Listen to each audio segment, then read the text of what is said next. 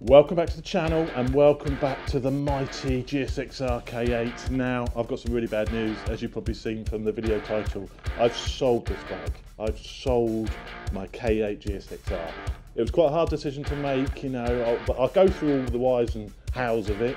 There is some positive, exciting news coming out of it, however. But before I get into all the details, grab yourself a cup of tea and chop tea.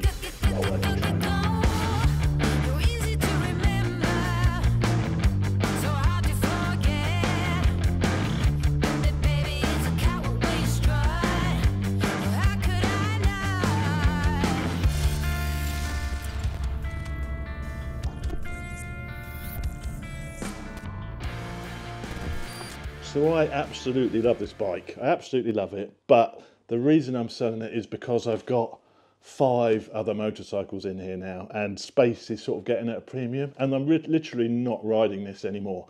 I'm finding it a little bit uncomfortable.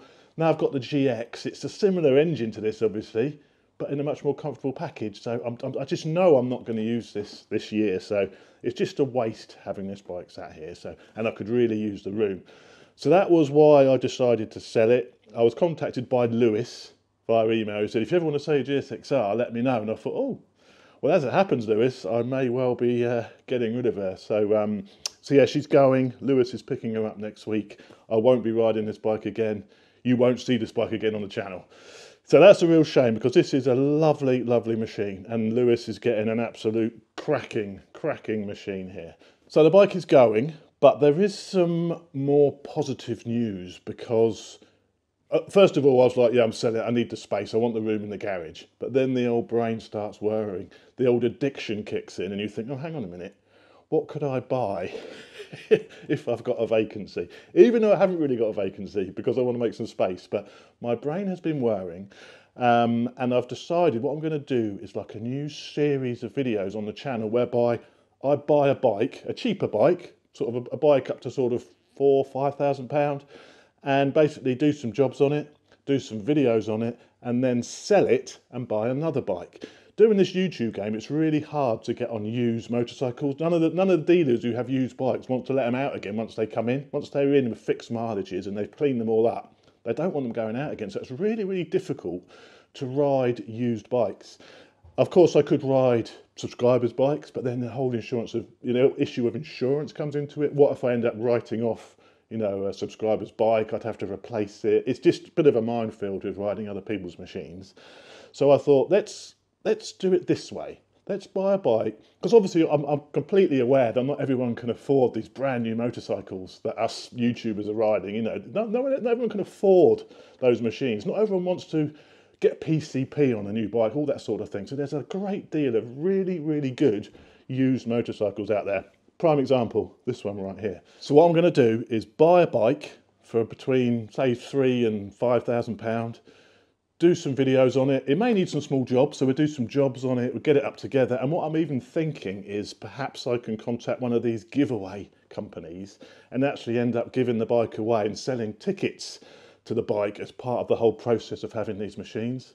So we buy one, we do it up, we do a load of videos on it, and over, say, the space of 4 or 5 months, and then we end up selling it at the end of it and maybe raffle it away to you guys.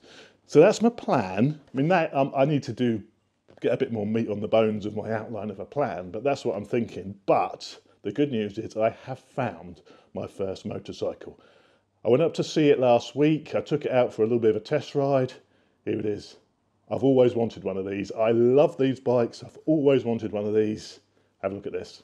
So there she is, the Yamaha R1. Now, I've just been round to the fella's house.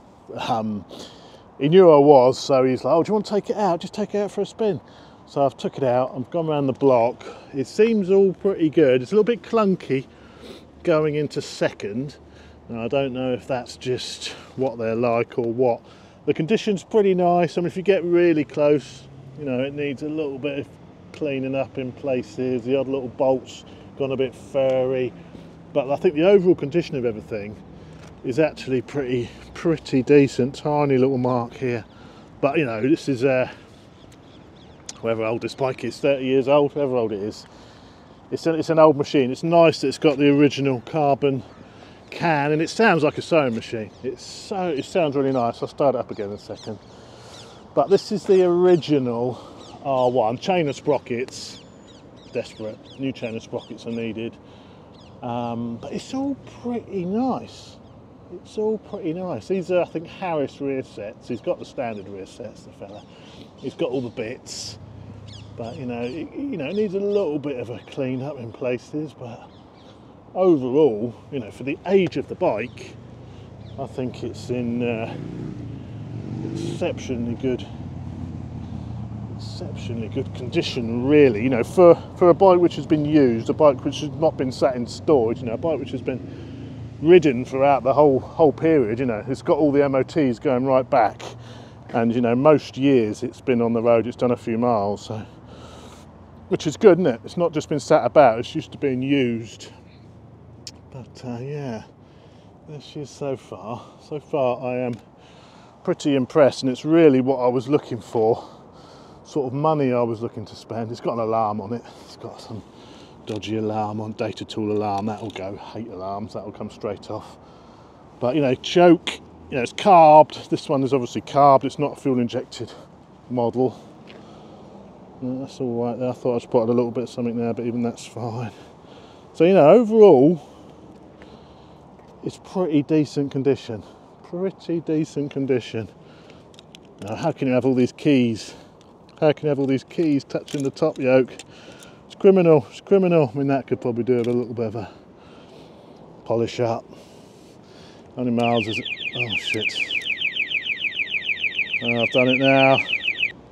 26,000 miles.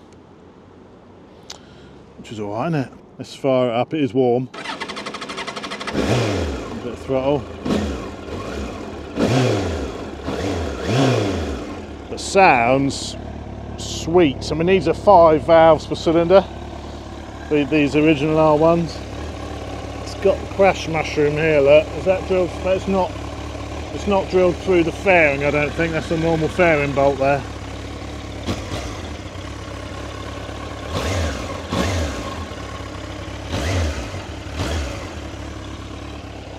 Sounds pretty sweet, doesn't it? Sounds pretty sweet. I've always loved these. I've always loved the original R1. I obviously had the Fireblade. It's got so much grunt. I forgot, I wasn't expecting to actually ride it, to be perfectly honest, so I didn't even have my helmet camera on, so I can't give you any on-board footage, but there she is. That's what I'm thinking of buying. Do you approve? The legendary R1, the original R1. I think that's a 1999 bike. They came out, that's the first model, which was out in 98, 99. I think it's a 99, because it has slightly different graphics on it to the 98 bike. That cost me £3,500. £3,500. I thought those original R1s were worth much more money than that. I know it's not a red and white one, which is the one which demands more of a premium, but I actually prefer the look of the blue one. So it's going to be quite a lot. It needs some little jobs doing to it, some tarting up, new chain of sprockets, you know, it needs some work. So we bring it in the garage, get it in the workshop, get the jobs done, strip it all down, see what it's like under the fairing, go through the whole bike, do the jobs which need doing, and then we're going to do some comparisons on it. So we're going to do a comparison between the original R1 and the latest R1, or the final R1. So we're going to do a comparison between the original R1 and the latest R1. You know, lots of other rides on it, maybe some other comparisons on it, and then give it away to one of you lucky people via some sort of giveaway. The giveaway companies, you know, they're everywhere now, aren't they? So if I can team up with one of the giveaway companies and give the bike away. So that's the plan. Whether the giveaway part can work or not, but if not, I'll sell it to somebody and then I'll spend that money on another bike. So that's going to be the first bike in this series of videos, the legendary original R1. So I can't wait to I'm picking it up next week. We'll do a first ride on it as well when I pick it up, and then yeah, we'll start that series of videos on the legendary R1, and then we will be doing those bikes. Basically, you know, I want to sort of connect more with these older machines, because these older machines are absolutely fantastic. You know, the new stuff's brilliant, not everyone can afford that, so let's go back to the roots. And these are the sort of bikes I was buying, you know, when I started off motorcycling, before I started all of this YouTube business and got access to all these new machines. I was riding and buying bikes like that. So if that sounds of interest, you know what you've got to do. You've got to subscribe, like the video, and I hope you're not too sad about the K8 going. I mean, I do love this bike. The reason I was going to do this video on a ride out, but I thought I don't really want to ride it again because I might change my mind and want to keep it. So I thought I'll just do it in the garage. I won't ride it for fear of me changing my mind and not wanting to sell it. So she's gorgeous, she's beautiful. It's done me proud, this bike, but it's got to go. Things have got to move on, and I think an original R1, it's a beautiful machine. So yeah, it's going to be quite exciting. So there we go, guys. Thanks for watching, and exciting things to come. I hope you agree. See you next time.